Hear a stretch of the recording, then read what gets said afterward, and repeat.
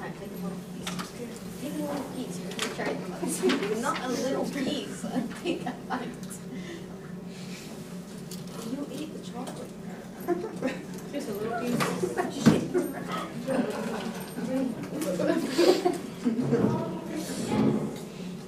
Is it good with butter? All right. I don't need a microphone. Nope. All right. Just a reminder to everybody, if you have any questions, you can write them down and put them in the question box, or in the question basket. One of our high schoolers asked a really good question last time, so I'm going to start the class by talking about that one.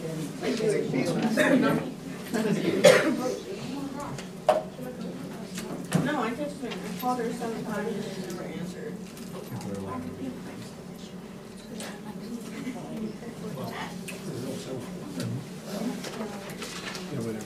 You got looking good.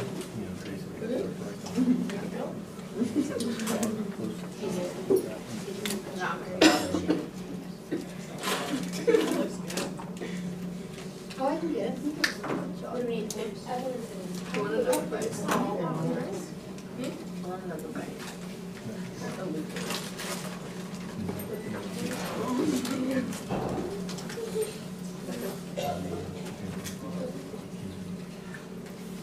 No, but the strawberries too.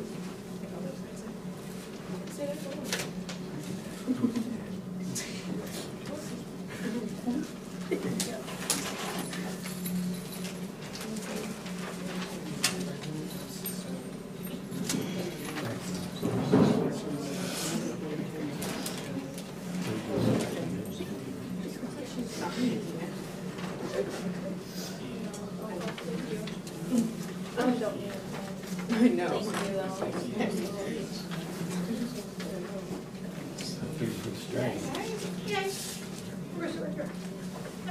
Hey.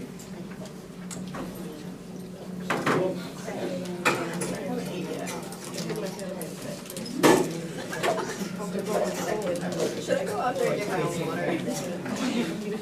Okay. Never mind. So I think we're going to get started, and we will review a little bit from last time. We'll start with a prayer in the name of the Father, and the Son, and the Holy Spirit. Amen. Amen. Let's take a moment to recall we're in the presence of Almighty God.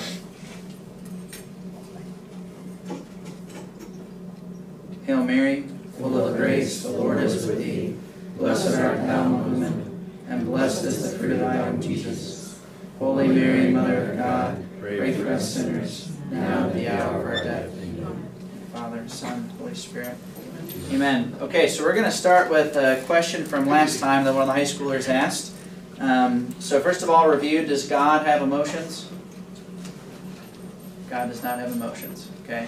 Now when God became incarnate in Christ, right, the second person of the Holy Trinity, right, He does have emotions. Why does He have emotions, but the Father and the Holy Spirit don't have emotions? Human. Who said that? Because He assumed a human nature, right? So emotions are part of being human, and so His human body, right, and through His human experience He can have emotions, all right? Emotions imply a change, right? We can go from being happy to sad, to being hopeful to being despairing, right? So one of the high schoolers asked, if God doesn't have emotions, then how does God love us? That was the question. Right? And that is a really good question. And it's important when we say that God doesn't have emotions, it's not that we're saying that God is lacking something. We're saying the opposite.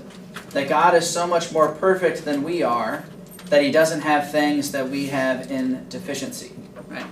So like I said, emotions are part of us that is changing. It's not a perfect part of ourselves. So when we say that God loves us, right? Oops.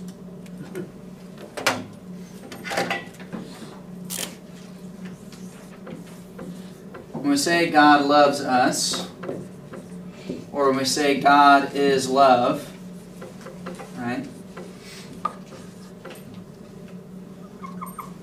It's a true statement. God does love us, and God is love, But God loves us in a way that is so far beyond the way that we love each other. That's what this means, because when we love people, our love is always affected by our emotions. We may have goodwill towards somebody, even if they harm us or mistreat us or whatever, right? But our feeling of love, right, towards that person, it can fluctuate and it can change. God's attitude and perspective towards us never changes. So yes, He really does love us. He really does want the best for us. He cares for us. But His love is a perfect love. Does that make sense? Okay, so that was a really good question from one of the high schoolers. This is why it's good to have these conversations and these questions, right? To think about these deep things about God, right? Now, before I continue, I just want to review, just to make sure we're all understanding, right? Some of the things we've talked about, right? So, how many natures does Jesus have? 2. How many persons? 1. Right. 1 person, 2 natures. This is called the hypostatic union.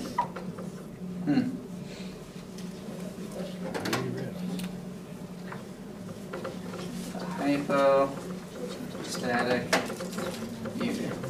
Right? Hypostatic comes from the Greek word hypostasis, which means person. Right? 2 natures united in 1 person. Right? And we gave the analogy that Jesus, when He became incarnate, when He assumed a human nature to Himself, it's kind of like talking about somebody using their hand and a marker, right? The nature of the hand, the nature of the marker, but it's 1 person controlling both, right? In 1 unified action. So Jesus has 2 natures. He's 1 person. How many wills does He have? 2 wills. How many intellects? 2 intellects. All right? Okay. Now, what about God in Himself, right? So we're not talking about Jesus in the incarnation. We're talking about from all eternity. Another way to say that is, you could say, the immanent Trinity versus the economic Trinity. So theologians, when they're asking these questions, they make a distinction. When you're talking about the Trinity, imminently, you're meaning from all eternity. Right? When you're talking about the economic Trinity, you're talking about in time. Right? So Jesus becoming incarnate would have taken place in time. Right? So I'm just asking questions about the immanent Trinity, about God in Himself. Right? Not talking about the incarnation. We're talking about God's nature. Right? Does God ever change? No. Right? Does God have parts? No. Okay. Does God lack anything? No. Can God be measured or limited by time? No. Right? Can there be more than 1 God? No. All right. So we're going to talk more about that when we get into the Trinity. Okay. As Catholics, can we believe in evolution? Does the Catholic Church permit belief in evolution? Okay. The Church is, as I said last time, the Church is very hesitant to make any statements about evolution because science can always change. And science is not the Church's authoritative domain. Right? But theoretically, right, evolution can be true as long as you acknowledge that God is the cause of all of it, and that every human soul, right, is not just a mere product of evolution, because our souls are immaterial. Okay? All right, I think that's enough of a review. So now, tonight, I want to continue on, and I want to talk more about the Trinity. Okay?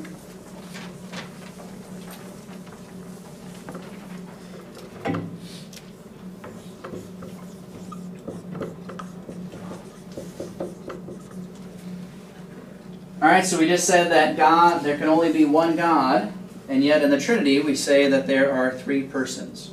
Okay? So we want to discuss this, right? We didn't talk about this last time, did we? Okay, all right, this is all new, okay? So first of all, how do we know that God is a Trinity? How do we know that God is three persons? Yeah, Chandler? It was revealed. It was revealed, right? We know it by means of revelation. Right? Remember, when we're learning theology, we always have to make a distinction between philosophy and theology, right? Or between faith and reason. Right? Philosophy or reason are things that we can know just from observing the world, and we can deduce certain truths about its creator and about God. But then there are other things that have to be revealed to us in order for us to know them. So the only reason we know that God is a Trinity is because Jesus revealed it when he was on this earth. Right? Jesus talked about his Father. He talked about the Holy Spirit.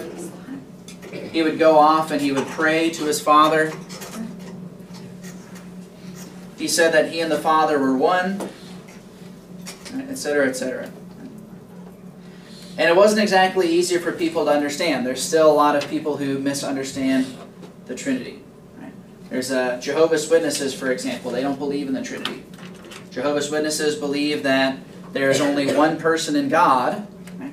And when God calls himself the Father or the Son or the Holy Spirit, it's just names that he makes up for himself. They're not actually distinct persons. Right? Okay. So we only know about the Trinity because of Jesus. There's three basic principles.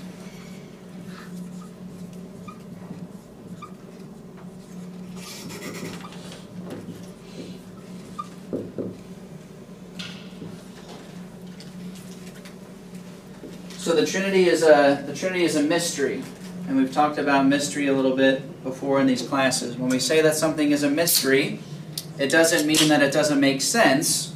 It just means that it's extremely difficult to comprehend, and that our finite minds can only scratch the surface of the reality of it. And it's the same way with the Trinity. So when we talk about the Trinity, we're not going to be able to exhaustively talk about it. But we can say certain things that are true. And as long as we say these three basic principles, we'll be avoiding heresy. Okay? So first principle, God is one. Okay? God is one. The first principle. There's only one God, and God is one. God is not split up into parts. God is one. Okay? Principle number 2. The Father, the Son, and the Holy Spirit are each God.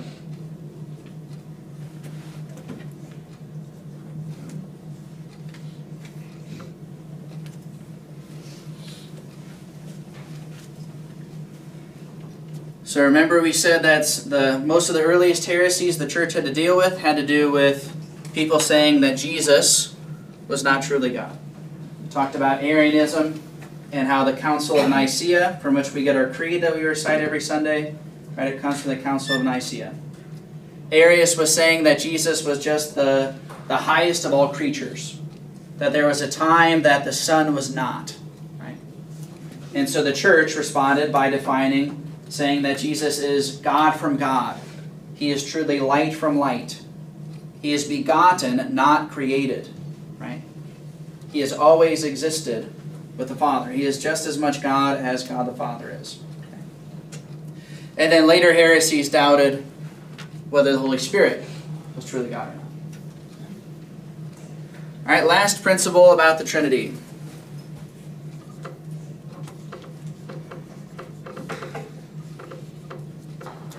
Father, Son, and Holy Spirit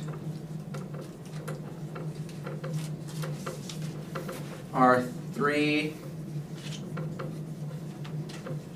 distinct persons. And that's the third principle. So unlike the Jehovah's Witnesses, right, we don't think that Father, Son, and Holy Spirit is just three names for God. They really are three distinct persons. Right?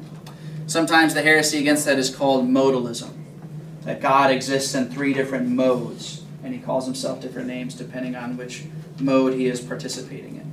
Okay? Another way to say this is that in the Trinity, Father, Son, and Holy Spirit, they all have the same nature.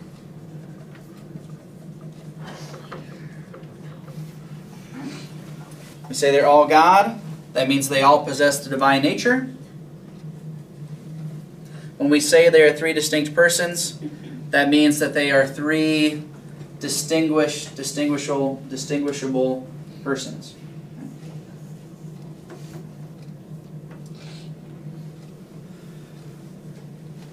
So when we say that something, so a nature is what something is, right? A person is who somebody is.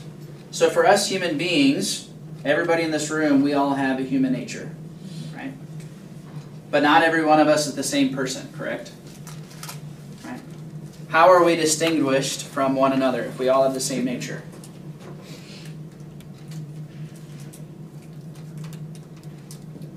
It's because we all have different bodies, right? And our souls which are united with our bodies. Right? We are individuated by our physical existence, right? Our bodies. Okay? I don't know if you guys remember this last time, but I made a little comment that according to St. Thomas Aquinas, he thinks that angels, because they don't have bodies, they all have different natures. Because if that weren't the case, then there'd be no way to individuate them, because they don't have physical bodies. So every angel has its own unique nature. Unlike us, we all share the same nature, but we all possess our own unique soul, which exists in our individuated bodies. Okay? The reason why I say this is because this is going to be important when we talk about this third principle here. If Father, Son, and Holy Spirit, they all have the same nature, that can't distinguish them from one another, and they also don't have bodies, then how can we really say that they are distinct persons? You guys understand the question? I'll say it again. Okay? If the only way to distinguish persons from one another is by their nature or by a body, then how can we say that Father, Son, and Holy Spirit really are three distinct persons if they don't possess a physical body and they have the same nature?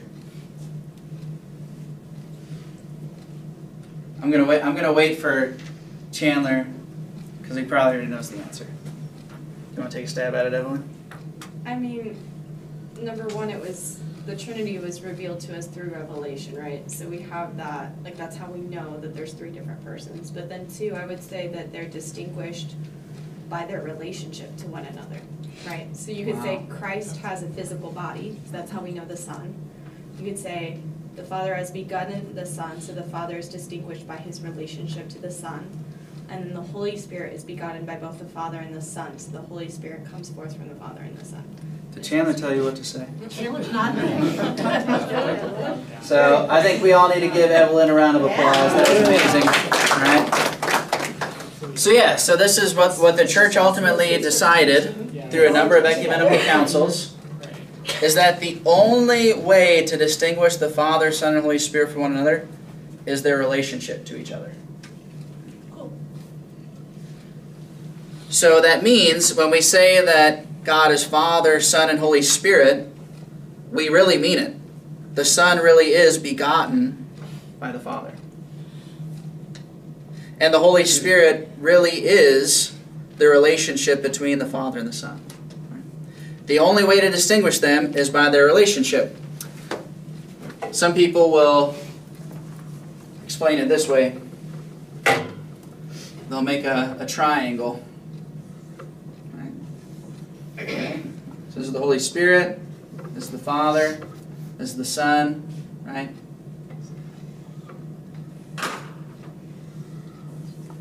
Okay? And basically the only thing that distinguishes all of these from one another is just how they're related to each other.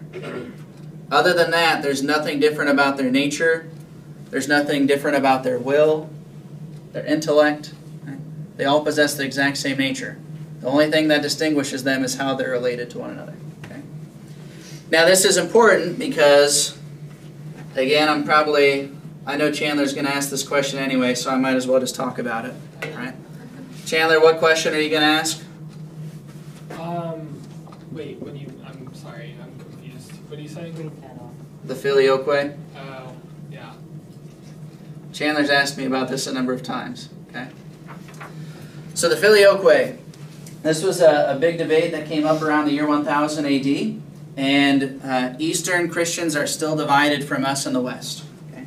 You talk to any Orthodox Christian or any Eastern Catholic, right? Most likely, they're not going to assent to the filioque. What that means is that in the Creed we say that we believe in the Son and we believe in the Holy Spirit who proceeds from the Father and the Son. Filioque means and the Son. Okay? Can you change markers? Yeah, use that black one. The blue one. The blue one. This one? Yeah. Oh man, this is... It's like a whole new world. Wow. I'm glad you said that. This is amazing. Okay?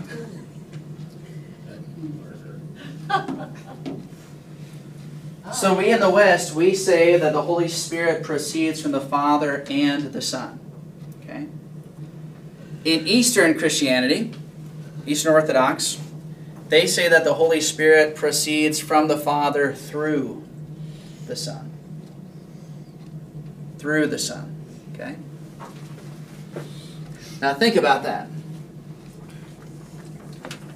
If the only way to distinguish the Trinity, to distinguish the Father and the Son and the Holy Spirit from each other, is how they're related to each other.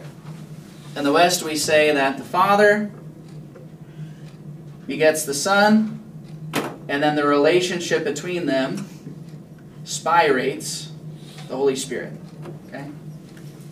So what makes the Holy Spirit different from the Son is that He doesn't just come from the Father, He comes from the Father and the Son. Okay? Am I making any sense here? So when we say that the Holy Spirit proceeds from the Father and the Son, that's what makes the Holy Spirit different from the Son. If they both came from the Father, they would be the exact same person because their relation would be exactly the same. Does that make sense? Yeah. Okay? Well, what about the triangle that you just drew us right before that with the bad marker?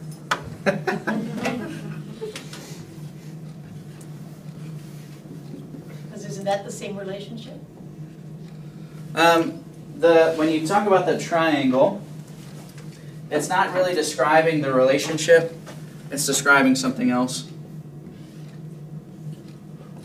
It's just saying how you can talk about them. Right? So they're each God, but they're not the same. Right? The Holy Spirit is not the Son. The Father is not the Son. The Father and the Son are not the Holy Spirit. Okay? So it doesn't describe their relationship. Correct. Yep. All right? So if you ever hear anybody ask you about the filioque, right, that's why we believe it. There has to be a way to distinguish the Son from the Holy Spirit. The Son only comes from the Father.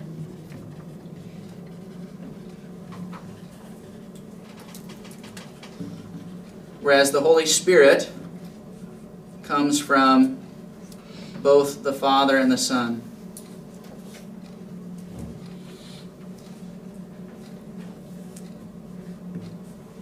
That's how you know they're different. All right? So that's the filioque. Any questions about that? Yes, Evelyn? Did you say both, like, Orthodox and Eastern Catholic, like Eastern Rite Catholics don't believe in the filioque? I would need to review that actually. Okay. Yeah, Jim. So Eastern Catholics hold the filioque, they just don't say it in the creed for cultural reasons. Okay. So they still have to dogmatically hold to it. Gotcha. Okay. Good question. All right. So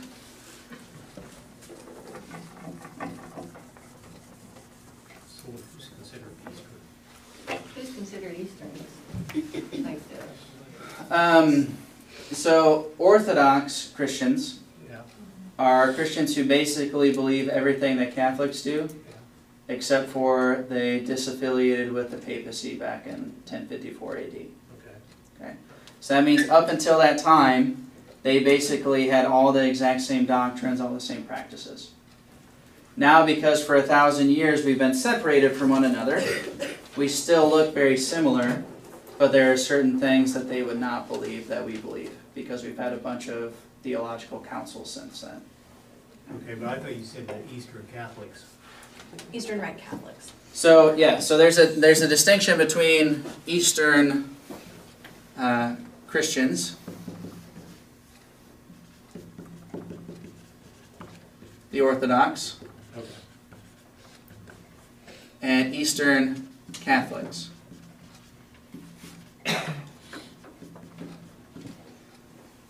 So Eastern Catholics are Roman Catholics. So they're the same as us. But basically most Eastern Catholics, what happened was they originally split off in 1054 with the rest of the Orthodox Christians, but over the course of time they've returned to the church. They've decided that they should be in communion with the Pope. So now we call them Eastern Catholics. So basically they would resemble everything about Orthodox Christians except for they now accept the authority of the Pope. Does that make sense? And just because they're Eastern doesn't mean they only exist in the eastern part of the world. That just means where they're based out of, right? Like here in Crawfordsville, we have 2 Orthodox churches. Okay? So they would not consider themselves in union with Rome. When we say that we're Roman Catholic, that's what this means. It means that we recognize that the main authority on earth is based in the papacy. Right? So are the Eastern churches in Crawfordsville Eastern Catholics or Eastern Christians? They are Eastern Christians. Okay. Mm-hmm. Orthodox. Orthodox, yeah. The closest Eastern Catholic church to us Indianapolis. is in Indianapolis. Okay. So if we were to go to an Eastern Orthodox church, does that fulfill our obligation? Does it count? Or is that a different type of faith?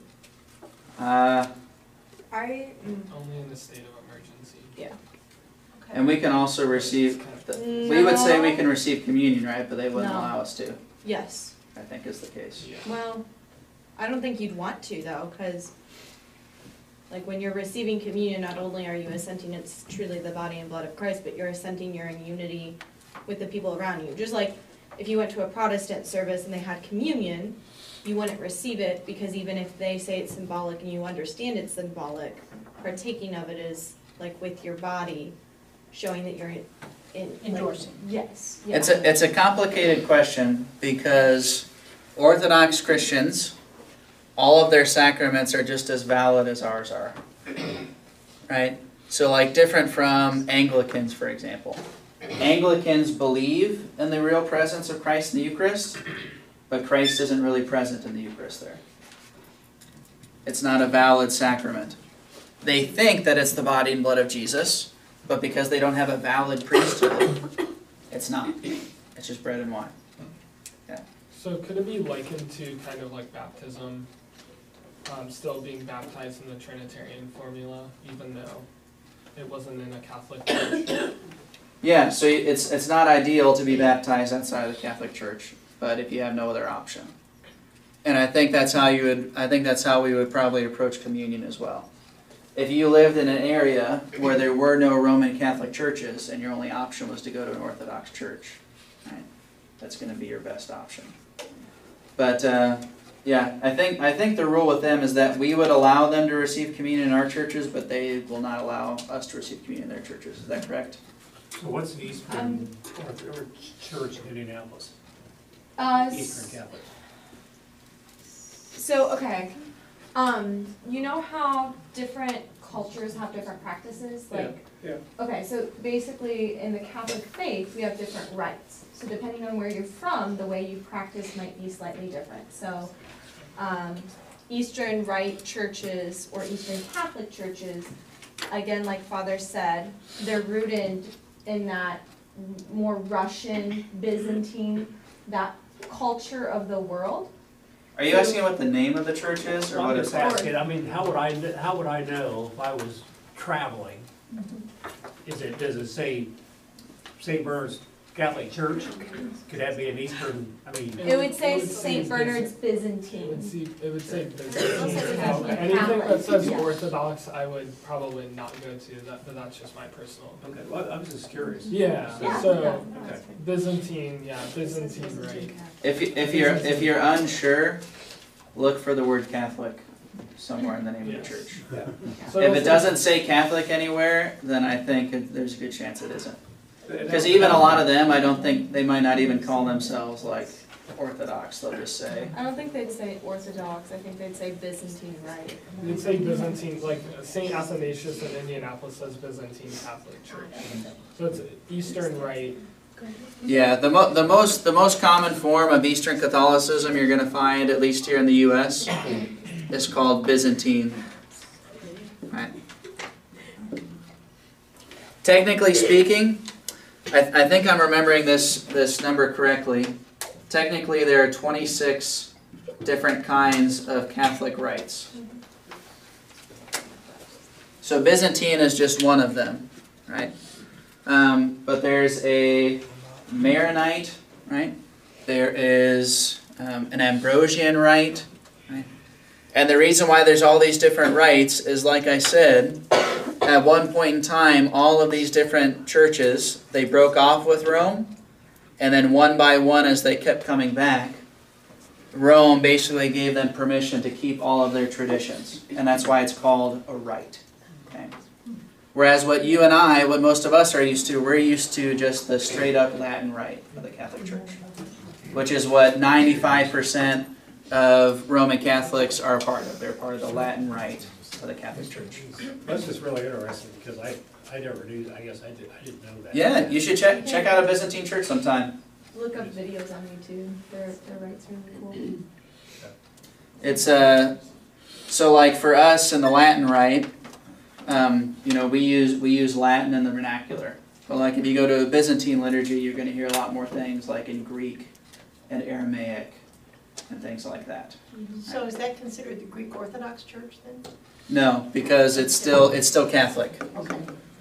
The Greek Orthodox Church would be a part of this label up here. Mm-hmm.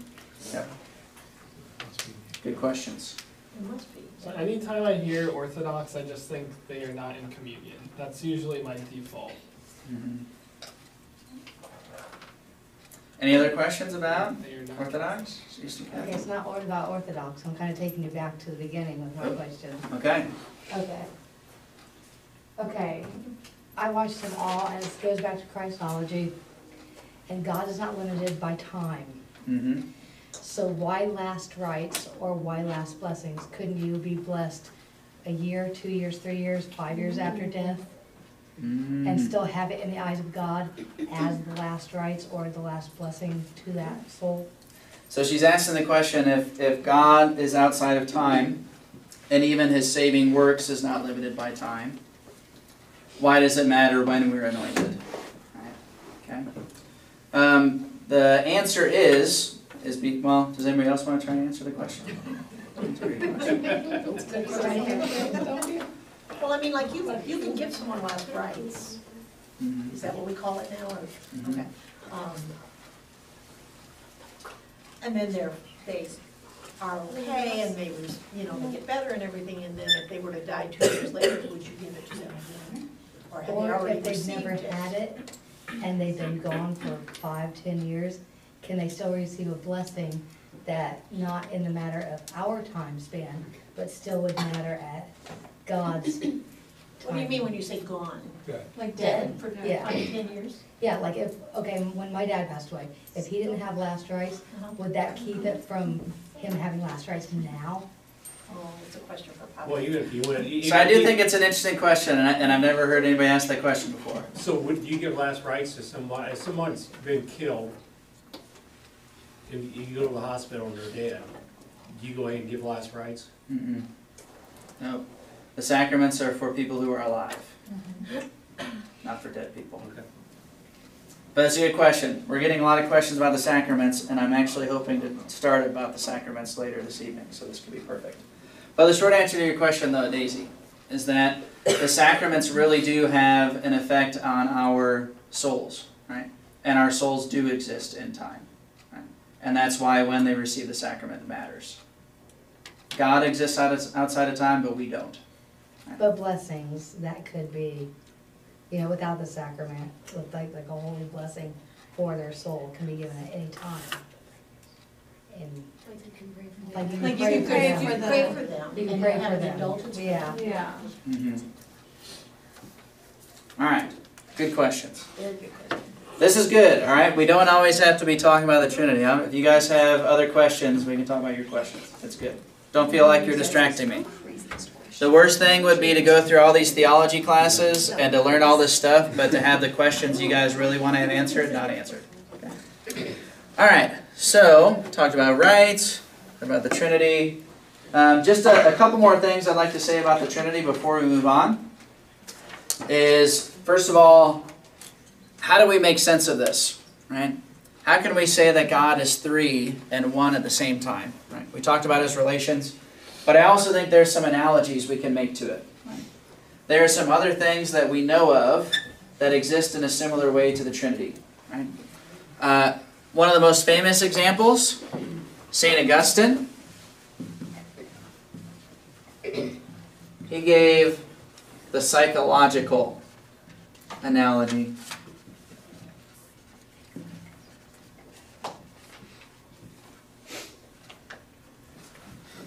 The first time I heard this, it was just kind of mind-blowing for me. I thought about this, right?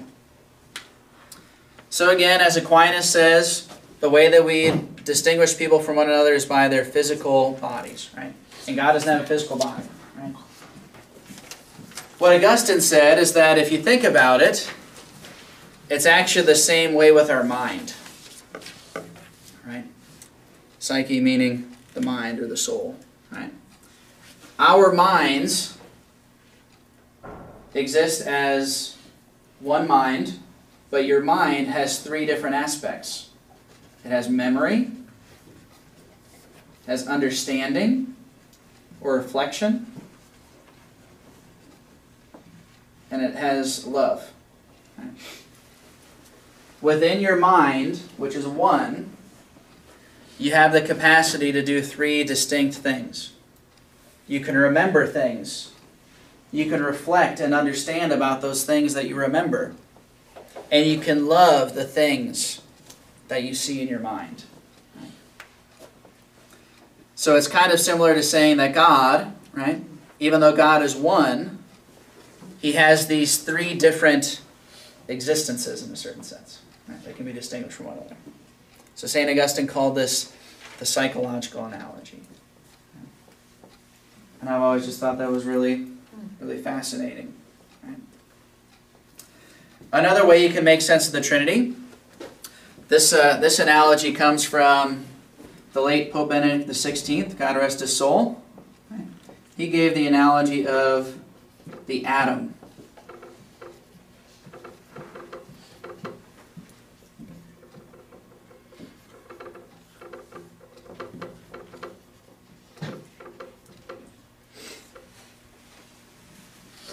And what this analogy means is that it seems really crazy to say that God is one, right? And he is the foundation of all being, he's the creator of all being, right? And yet to say that God exists in a relationship of three persons. Right? But what Pope Benedict famously said in his book Introduction to Christianity is that, ironically, the more we learn about science, the more we learn about our physical world, the more we can understand that it actually resembles the Trinity. Right? This may look like one solid object, right? But as you all know, it's actually billions right, of individual particles existing in relationship to one another. Even the very foundation of all things that exist physically, right, is the atom. And even the atom, right, it exists in a relationship between protons, neutrons, and electrons. Right? So even though it appears, right, we really do say that it is one, and yet it exists in a relationship. And that's what God is like. And that's really cool too. All right, the last analogy about the Trinity. This was a favorite one of Pope John Paul II.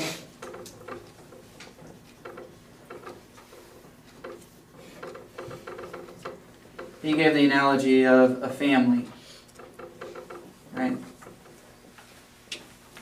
God is like a family within himself. Right? Just as a husband and a wife produce children, right, and they all exist in one family, so in a similar way with God, right, the Father, Son, and Holy Spirit exist as a family. And that families are actually supposed to imitate the love of the Trinity. So that's the family analogy. Some takeaways about the Trinity. I think it's important for us to remember. Right? The Trinity isn't just something to, reflect on philosophically. It really does make a difference in how we think about God. It makes a difference in a number of ways. First of all, it's one of the things that makes us unique as Christians.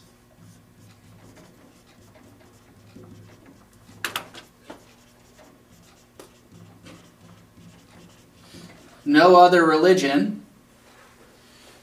has ever understood God to be both one and three at the same time.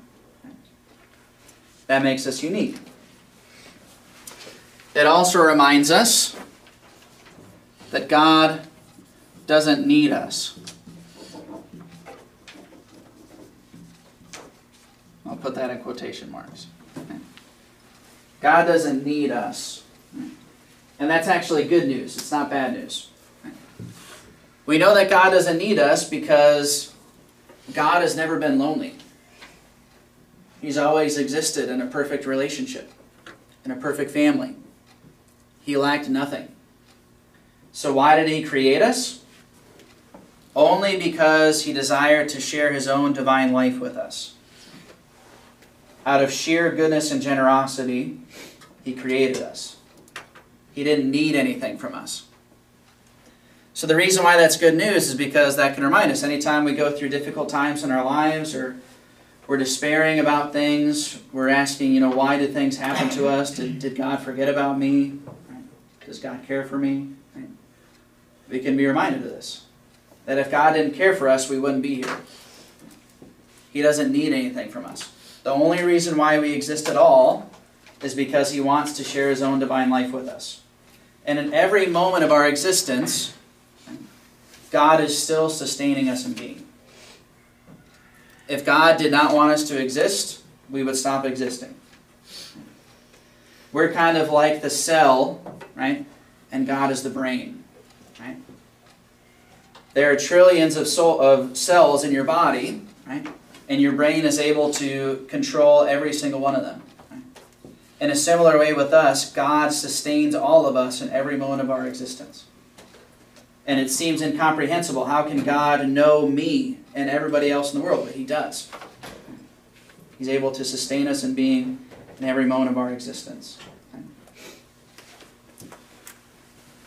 Another principle. We are not called to simply coexist, but for communion.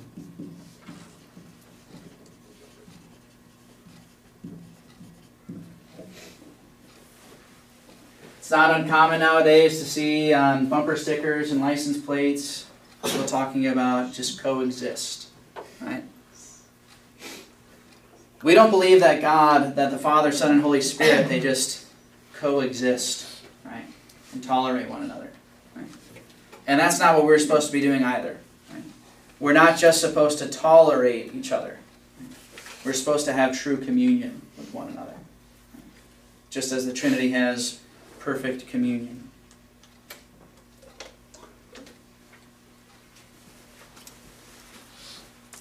Another takeaway from the Trinity is that we are meant to be a self-gift.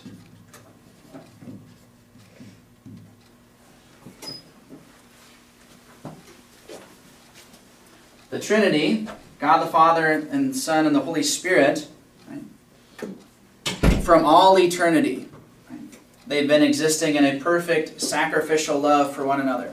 Right? They give themselves completely to the other. Right? In such a way that marriage, for example, here on earth, right, is just like a mere shadow compared to the way that God the Father, Son, and Holy Spirit are able to give themselves to one another. Right? They give of themselves perfectly. Right? Pope Benedict, in his encyclical Deus Caritas Est, he said this quote I'll share with you guys, one of my favorite quotes. He said, "Love looks to the eternal.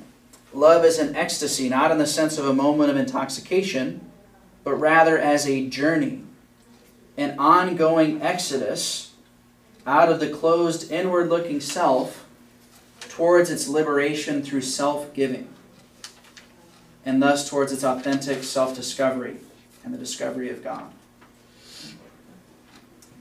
So he said love is a journey. It's an ongoing exodus out of the inward-looking self toward its ultimate liberation through self-giving. Pope John Paul II said in a similar way, he said that we'll never truly understand ourselves until we make a total self-gift of ourselves. We'll never understand who we are, who we're supposed to be, until we give ourselves completely away. And the Trinity is a perfect reflection of that. That's one of the reasons why sometimes I kind of get a little bit critical about, in our modern culture, about how so many people are obsessed with psychology. Right? It's not that I don't think psychology is valuable. It's very, very important, very useful. Right?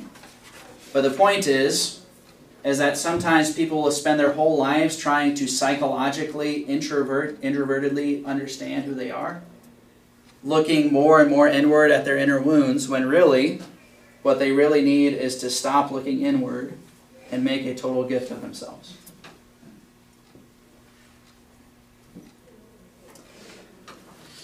Finally, we are destined for perfect communion with the Trinity.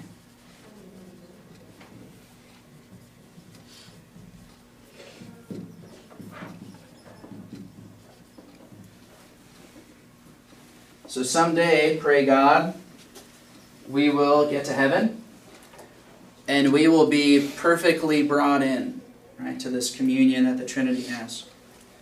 The church fathers, they used to use a Greek word to describe it.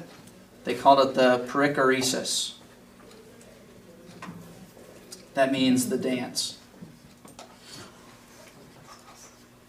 Right.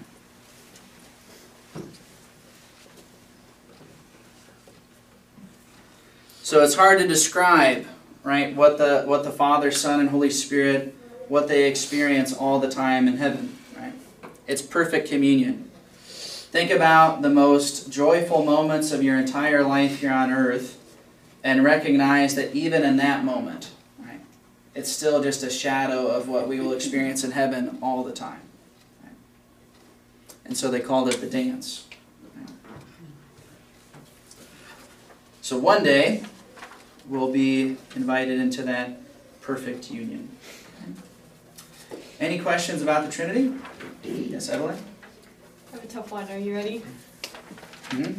So this is a conversation I've had with a couple of my friends in college that we really struggled to kind of find the answer to. But it has to do with that we are meant to be a self-gift. How do you balance self-gift with prudence? Because like obviously like we talk about complete gift of self, right? And you can think of like Mother Teresa giving up all of her wealth and going and serving the poor, right? But say for the father of a family, right, he can't just like give all of his money away because he still has to take care of his family, right? So how do we balance like being a self-gift to others with also being prudent? Should that be a concern? Like, do you get what I'm saying? Do I need to rephrase it or something? I mean, I think it's just a prudential question. It's hard to answer it specifically. Okay. Anybody have any thoughts about that question though? Well, that's what the apostles were asked to do. What do you say? That's what the apostles were asked to do, leave their families behind. So in some cases, right, it seems like that might actually be what we're being called to do. Mm-hmm. But most of the time, that's not what we're being called to do. Right? I think it's better to think about it in terms of, instead of prudence, it's better to think about it in terms of responsibility. Right? Who do you have a responsibility to take care of? Right? Say that, yeah, Chandler? Yeah, the way I see it is that, like, once I have a family, and if I gave all my money away, that would almost be imprudent to my family. It would be irresponsible. Yeah, it would be Right. irresponsible. Mm-hmm. Okay, but then like, and I agree. So using a father was a bad example. Prior to meeting Madeline, or even while you two were dating, Sure. why didn't you go off and give all your money away? And do you see what I'm saying? Yeah, I see what you're Because saying. in that case, you don't have a responsibility as a husband and father and provider. I think, yeah, I think, like, you still need to care for yourself. Like, that is imprudent as well. Like, are we to totally more, like, I don't understand, where does this lead? Like, even Mother Teresa, like, still cared for herself a little bit. Of course, yeah, but like, I'm saying most of us don't live like her, Yeah, you know, so totally. should we be living like her? Like, No, I think, I mean, I think that's part of everybody, communication. I think everybody has their self-gift. And it doesn't matter if it's Mother Teresa or, I mean, you know, we're raising our grandson. So is that our gift, you know, to God because God, you know, gave us our grandson to raise? We don't think anything about it. But what I'm saying is, I think everybody in their own way is self-giving. I honestly do. And you may not realize it, that what you're doing, but I think if you got a good heart, you're self-giving, is the way I look at it, so. Like, yes, I did not give as much as Mother Teresa when I was single. But also, like, Why not, Yeah. Chandler? I definitely did not do that. But like, should she have starved herself? So- Like a total gift to others, it's like, where does it end? So I think there's another way to put this.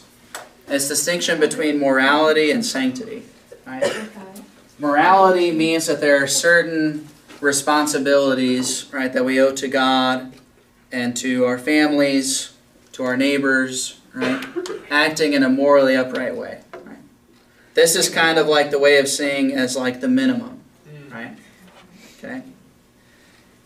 God does not demand, right, that Chandler give away all of his money, even though he doesn't have any children yet. Right? God does demand, right, that we don't steal, right, that we don't take advantage of people. Right? Those are moral standards. But then there's standards of sanctity, right?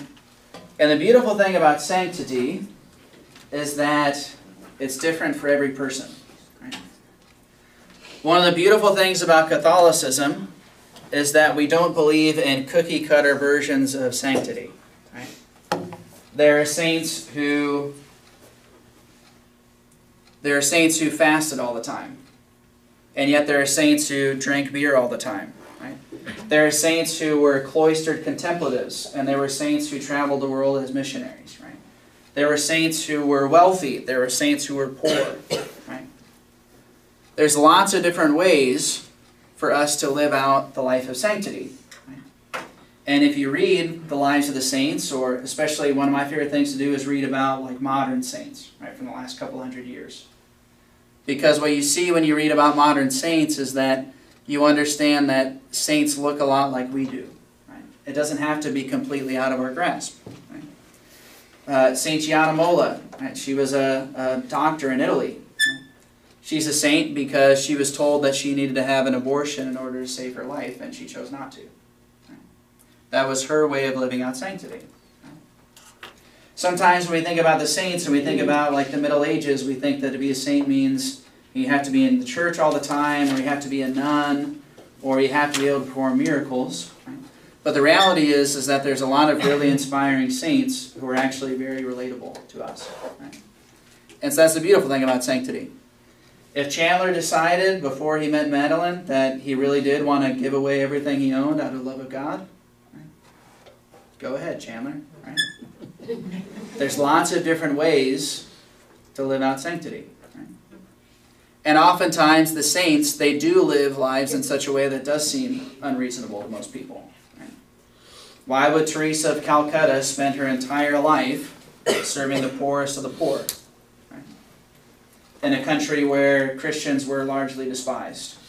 Right? It doesn't make a lot of sense. Wouldn't that also be like a self-calling? Like if you were, Mother Teresa stated that it was a calling of hers to do that. So if you feel the necessity, like if you're generally driven for the necessity to get rid of, relinquish everything you own and give, then that's the calling that you have. If it's something lesser, not lesser, but, support your family and do good deeds, I think that's kind of where. Yeah, some people they feel the call to do something way more radical than other people feel called to, right? But the fact still remains, there's lots of different versions. Even in some of the religious orders, like the Jesuits, right? My favorite religious order up until 40 years ago, right? Some Jesuits just became the most amazing scholars, and they taught at universities, whereas other Jesuits traveled the world becoming martyrs for the faith, right? So even within the same religious order, there's a huge variance of what everybody was called to.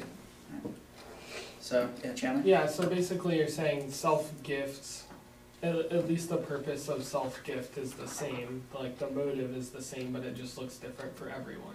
Mm-hmm. Okay. Yep. Because that's kind of what we talked about in religious ed is there's, 3 or 4 vocational paths, but it still looks different for everyone, at least the calling of that vocation. Like my story of Madeline and I is different than someone else's, even if they're married. Kind of thing. And I think the beautiful thing about it is that we can all, we can decide in a certain sense. Right? Mm-hmm. What is the way that I want to make my life a beautiful gift to God? Right?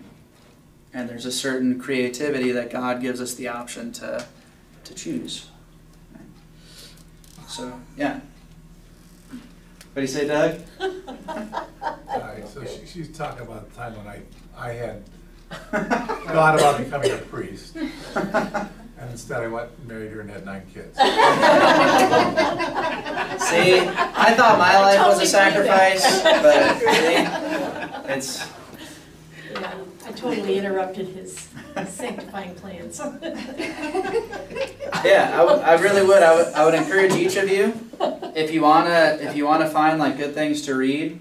There's this 2-volume work. It's called Modern Saints. It's by this person named Ann Ball, and it's one of my favorite books because again, it's just these little 10-page summaries, but it's of people who they didn't live 1,000 years ago. Like we have photographs of them. Some of them, people are still alive who knew them. Right? So their stories seem much more achievable or relatable to us. Right? And it's really amazing to see the various ways that they lived out their own call to sanctity. Right? Okay. All right, I think we're going to take a break now. And when we come back, we'll start talking about the sacraments. Okay? All right, take a 5-minute break. Good stuff. Good stuff. Oh my gosh. Huh?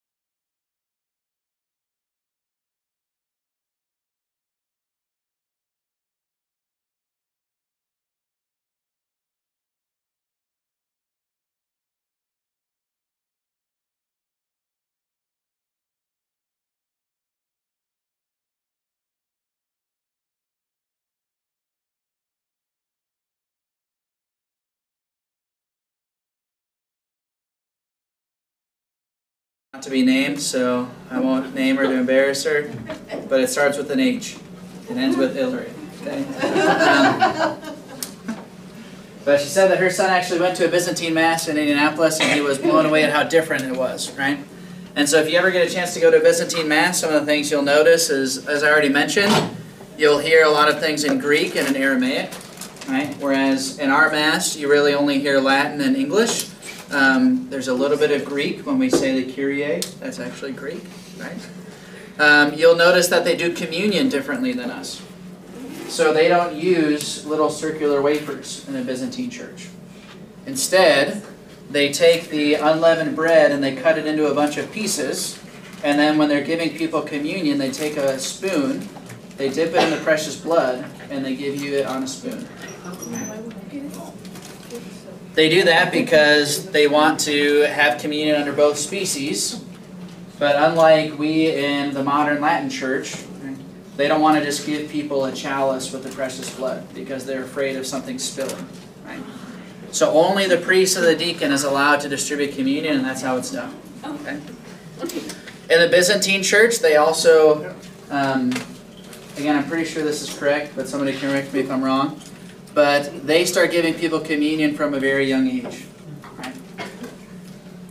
Unlike in our church where, we do baptism and then people get First Communion when they turn 7 and then they get confirmed later on.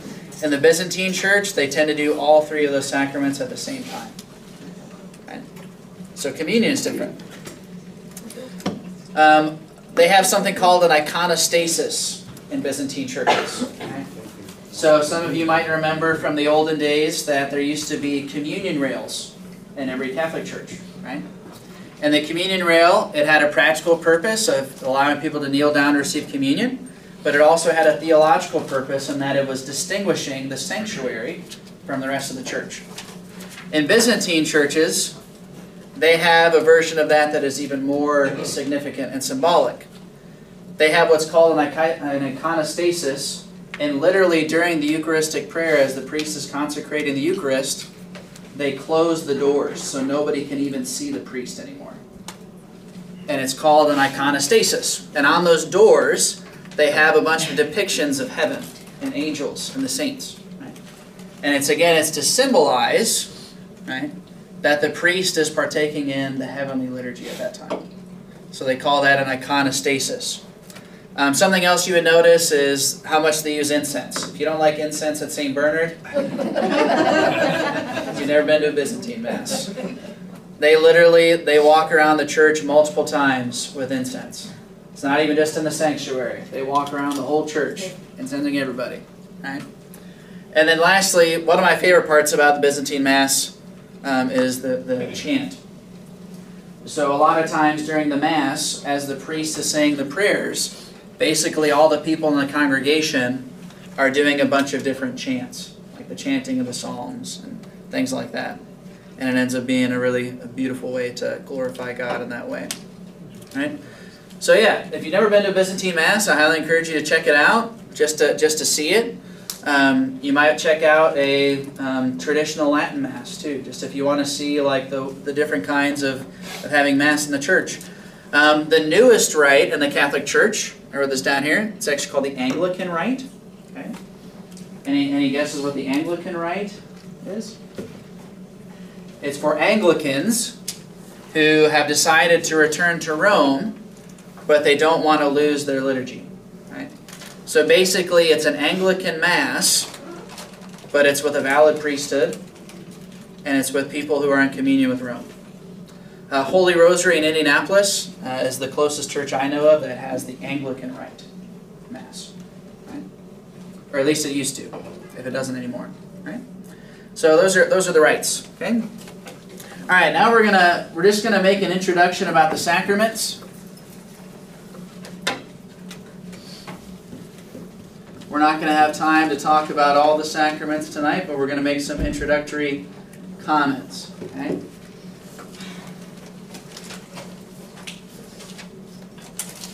So when I was growing up in the Catholic Church, when I was going through CCD and religious ed, I always kind of had a beef with the sacraments. I wasn't a big fan of my religious education. And the reason why is because when I was a child, my mom used to tell me a bunch of different Bible stories. And I thought the Bible was really exciting, and I loved to hear about the stories in the Bible. And when I would go to CCD, I'd want to learn more stories about the Bible. And I felt like all I learned about was all these rites and rituals of the church, the sacraments. And I felt like it was really boring. Right? And I didn't understand why in religious ed, instead of learning about the Bible and about God's works, why I was always having to learn all this churchy stuff, right, about the sacraments. Right? I don't know if anybody else shares that experience. That was how I felt, right? But now, I really do think that the sacraments are extremely significant, right? And the reason why the sacraments are so significant is because the sacraments are God's saving works among us. We always have to remember that when we receive the sacraments, it's God's way of interacting with us now that He is in heaven. Right? He works through the church.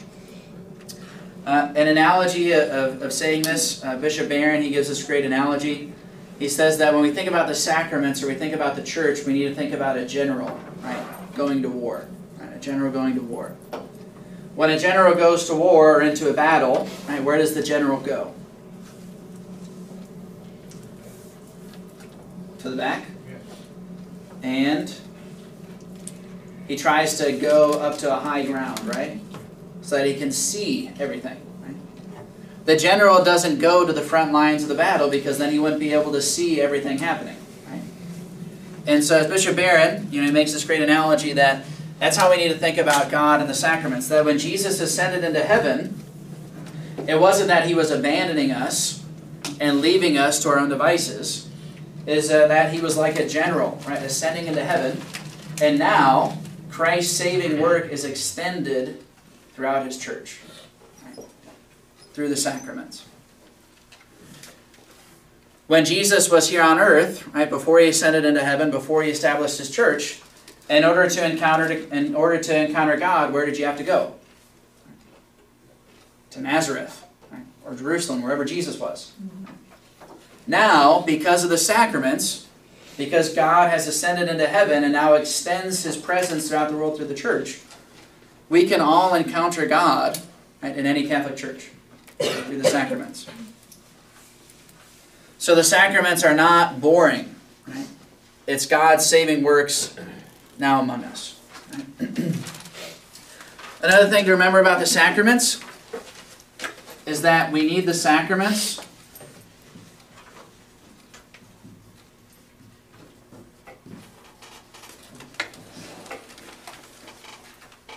to participate in the kingdom of God.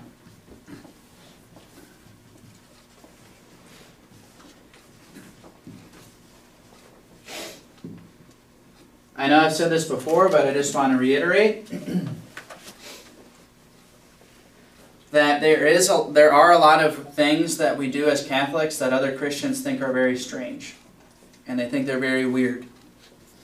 Oftentimes, when Wabash students, for example, when they'll bring their Protestant friends to Mass, their friends will say, it's so different than what I'm used to, right?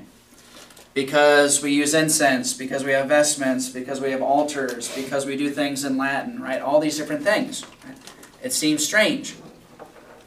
It's important to remember that almost everything we do as Catholics, it comes from this idea that we are in the kingdom of God. Right? That in 2 Samuel 7, right, God promised to King David. God promised to King David, the same David who killed Goliath, the same David who wrote the Psalms, the same David who had the affair with Bathsheba. Right? God made him king of his people, and God promised to David through a covenant in that chapter that his kingdom would endure forever. and that one day one of his descendants would claim the throne of that kingdom, and it would become an everlasting kingdom. So when Jesus was here on earth, he was always talking about the kingdom of God, right, or the kingdom of heaven. And most modern Christians, when they hear the kingdom of God or the kingdom of heaven, they just think that it's talking about heaven. Like someday we'll get to the kingdom of God when we get to heaven. That's not what we mean as Catholics. The kingdom of God is the kingdom that Jesus has already established here on earth and that continues into heaven. That we are already participating in the kingdom of God here on earth. The kingdom of God exists in heaven and on earth. It's not just in heaven. Right? And this kingdom of God, right, we call the church. Because that was one of the other names that Jesus gave to it. He called it the church. Right? And so because we're living in this kingdom of God, which actually is really none other than the kingdom of David, right, renewed. Am I making any sense here? Making sense here? Right? There's a reason why when Jesus was born, everybody called him the Son of David. They were referencing that fact that Jesus was this promised descendant who is going to renew the kingdom of David in such a way that it would endure forever. And it would be even better than the kingdom of David. But if you think about that, that explains why so many of the things we do in the church that seem strange, it's because they're actually referring back to the kingdom of David. So why do we as Catholics, why do we pay so much attention to Mary? Why do we pray to Mary? Why do we bow to Mary? Why do we honor Mary? Right? It's because in the kingdom of David, great honor was paid to the queen of the kingdom. And the queen of the kingdom was not the king's wife, it was his mother. Right? We've talked about this, right? Because in the kingdom of David, oftentimes the kings would have, multiple wives. So you can have multiple queens. Everybody said one mother, right? In David's kingdom, if you wanted to encounter God, did you just go to your inner room and open up your Bible and pray? No, you went to the temple. Right? And so as Catholics, yes, it's good to pray, it's good to read the Bible. But if you really want to encounter God, you have to go to the temple. You have to participate in the liturgy, in the Mass. Right? In the Catholic Church, we don't just have preachers and ministers. Right? We have priests. We have clerics. Right? We have bishops, priests, right? And deacons. Right? In the kingdom of David, you had the high priest. Then you had the Levitical priests. And then you had the Levitical ministers. Right? Our priesthood in the Catholic Church resembles the kingdom of David. Okay? So in a similar way, right, as Catholics, why do we believe in the sacraments? Because we are participating in the sacraments of the new kingdom. And in the kingdom of David, they also had their own version of the sacraments. You had to go to participate in the Passover and the Pentecost liturgy. You had to even confess your sins to the priest, it says in the book of Numbers. So the sacraments existed in David's kingdom, and so they exist in our kingdom as well. Most modern Christians, they don't believe in the sacraments. Or if they believe in the sacraments, they only believe in one or two of them. Right? They might have baptism. They might have marriage. They might even do some form of communion. But they don't have confession, anointing of the sick, holy orders. Right? And they think that we're strange for having all these things. But we're not being strange. We're just recognizing that we are in the kingdom. Right? And just as the old kingdom had sacraments, so the new kingdom will have sacraments as well. Does that make sense? Okay. All right.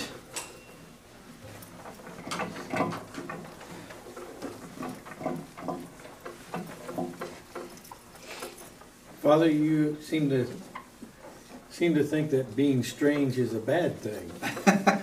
I think it's a good thing. I don't think it's a bad thing. I just think it's important that we understand why we're strange. Right? All right, so just to close, I'm just going to give a basic definition of the sacraments. Right? Sacraments are external signs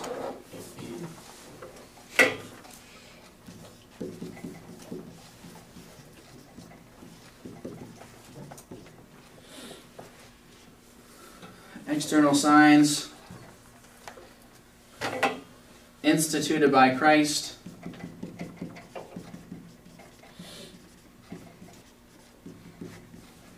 which give grace. Okay? Which give grace. Or another way to say it is they are efficacious signs of grace. Okay? And I'm realizing we are running out of time. So I'll just explain this word here, grace. Does anybody have any idea when we talk about grace in the church, what do we mean when we say grace? When we say grace, what do we mean?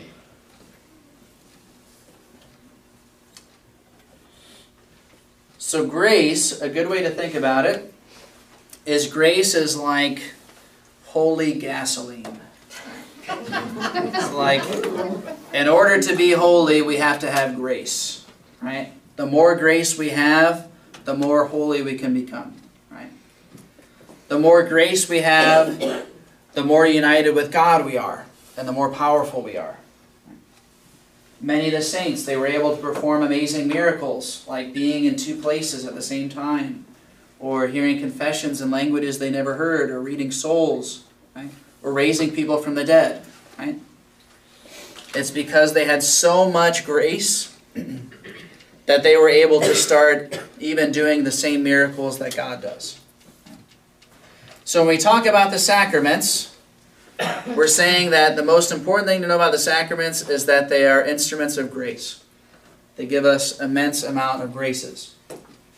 There's a reason why exorcists, for example, always say that the most powerful thing anybody can do is not receive an exorcism, but rather go to the sacrament of confession. Because by receiving the sacrament, you're receiving something 100 times more powerful than a prayer of exorcism. Sacraments are extremely powerful. Right? And I think that's where we're going to close off for tonight. Are there any questions? Yes, Evelyn? Could you define grace a bit more? Like, I feel like I've heard in the past that it's like the life of God within us, maybe? Yep, or something. that's exactly it. Yep. Okay.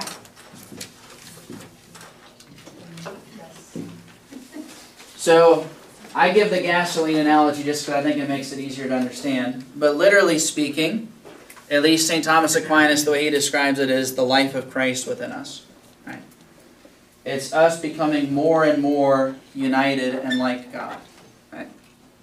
So yes, that's another way to describe So grace. an increase of grace would be an increase in unity with Christ. Yes. And then also, when we say we're in a state of grace, right, it means we're united with God. Right? When we're not in a state of grace, it means that that union with God has been ruptured. Right? We call that mortal sin. Right? Okay, I think, Hillary, do you have announcements?